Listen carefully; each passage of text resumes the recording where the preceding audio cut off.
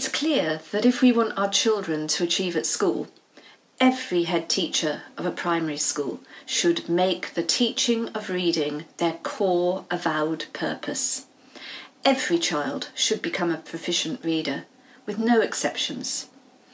Reading is such an essential life skill and fundamental to the whole curriculum. Indeed, a child's future attainment can be linked back to their levels of literacy, and often so can their behaviour. Ofsted now has evidence that when children are taught to read using synthetic phonics instruction, both systematically and with fidelity to a programme, all children learn to read. And the sooner children learn to read, the sooner they're able to read the wonderful stories and poems their teacher has read to them for themselves. The ability to read early has an exponential effect on all future learning. This is why our school inspections focus on how well reading is taught. It's really encouraging to see so many primary schools that we inspected this year are now prioritising early reading.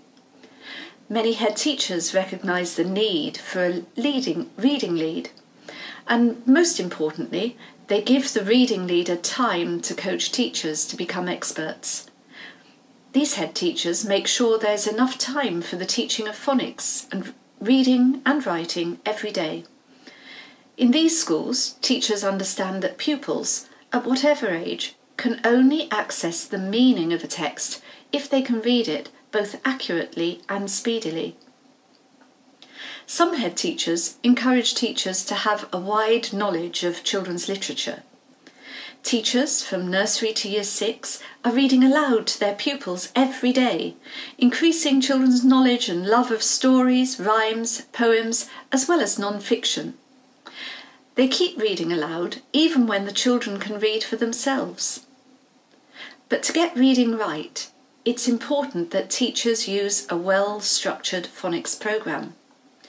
These programmes support teachers to match the letter-sound correspondence that children have learnt to the books so that the children gain sufficient practice to become confident and accurate readers. Reading should not be a guessing game. This is dispiriting for all children, but doubly disadvantages children from homes where they receive little support. Unfortunately, many of our lost readers in Key Stage 2 have suffered from a legacy of poor phonics teaching and poorly matched books from which to practice their reading. Their curriculum quickly narrows because they can't read the range of books necessary for them to widen their knowledge across the curriculum. In the outstanding schools we've seen, leaders instill a sense of urgency in teaching the lowest 20% of pupils to read.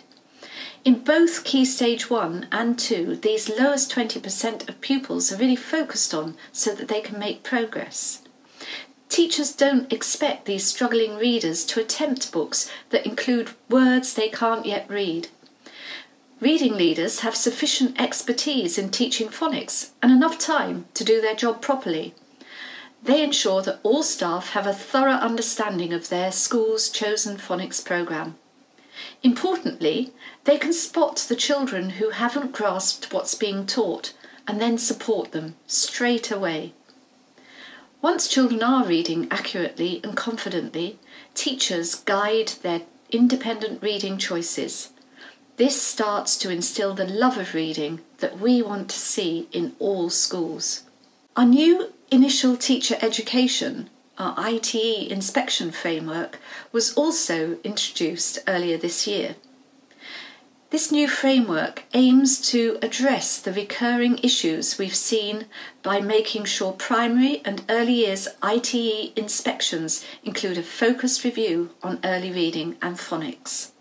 This is to make sure that teachers are really well prepared in teaching reading once they get into schools. The inspections look at whether trainees learn to teach early reading using systematic synthetic phonics and are taught a consistent approach to teaching reading instead of conflicting methods.